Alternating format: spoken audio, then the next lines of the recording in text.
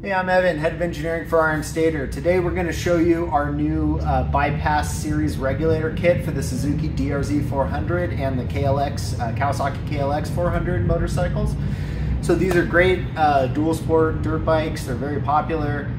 They do not have a great charging system, and the main problem with these has always been the undersized voltage regulator. I think the stator is pretty good and fairly reliable, but the voltage regulator is tiny and was very undersized for the charging system.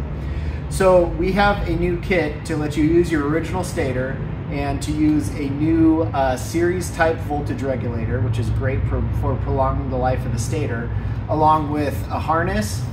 The harness plugs directly into your stator connector for the charging output and then connects with ring terminals directly to your battery. So we call it a bypass harness because it bypasses the factory wiring on the vehicle. So on the DR-Z, you ended up with a lot of wire connecting the stator to the vehicle's harness and then the vehicle's harness to the regulator. So you ended up with feet and feet of extra wire on the bike and extra connections that can fail, especially as these bikes get old. So we go to our bypass kit, we go straight out of the stator, straight into the regulator, and then directly out to the battery. There's a pretty common modification on these bikes that I think is called the free power mod, and that basically is to directly hardwire the regulator to the battery and bypass the vehicle wiring, and we're making it really easy for you with this kit. So we have a DR-Z400 here that we used to prototype this and test on, and I want to show you how we installed it and give you some ideas. The DR-Z does not have a lot of options and space for mounting a larger voltage regulator, so it's really up to you how and where you'd like to put it. Some bikes have racks.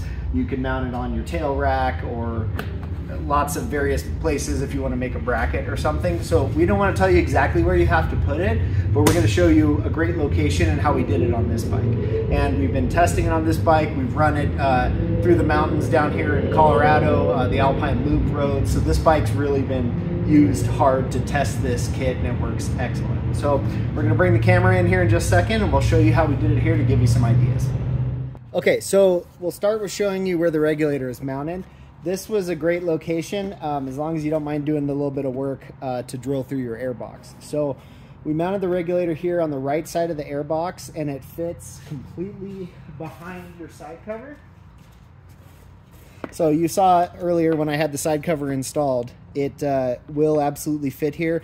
Side cover's got enough of a bulge that it'll go over the regulator. Now it is a tight fit and the regulator will rub a little bit on the side cover, but doesn't hurt anything.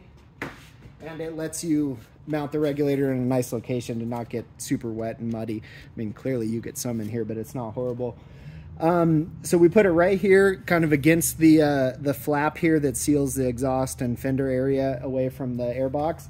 Mounted the regulator with hardware directly through the airbox with a nut and washer on the inside, and we sealed both of the holes with some black RTV silicone. So there's no water or dirt or anything getting into the airbox, but this makes for a really nice installation location. You can see the harness is routed here underneath the frame and runs up here. So we're going to turn the bike around and then we'll show you on the other side how to connect everything. Okay, so here we are on the left side of the bike. You can see our harness routing along here, along the frame. So the stator connector runs right here. We have the stator connector coming up here from the stator, and then it's plugged directly into our harness with a mating connector. Then we run up along here. Our battery connections come out of the harness and go straight over directly to the battery terminals. So that setup lets you bypass all the vehicle's wiring and makes for a really nice upgrade on the DR-Z400.